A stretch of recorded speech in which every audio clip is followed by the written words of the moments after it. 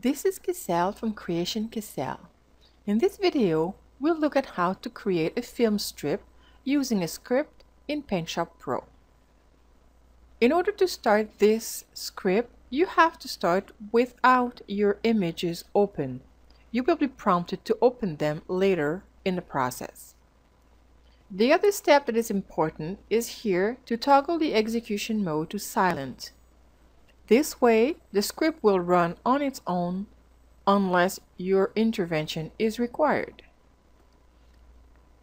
Once you select your script, simply run.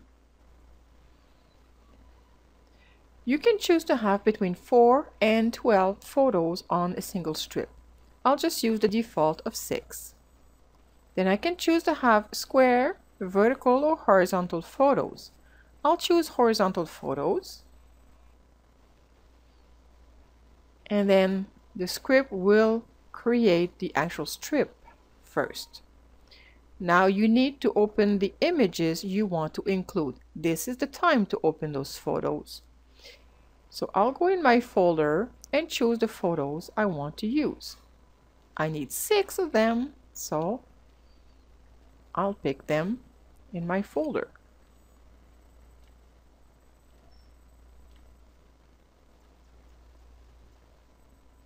The next step is very important, is to reactivate the strip image before running the script a second time to continue.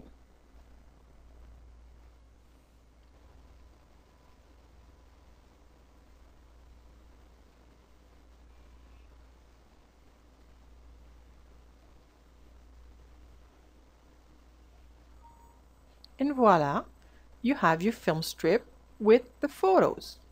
Everything is left unmerged but grouped, so you can change things around if you want.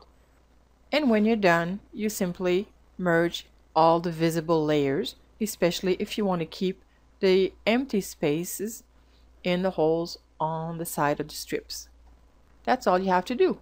It's now time for you to create your own film strip with your favorite photos and this script with PaintShop Pro. Enjoy!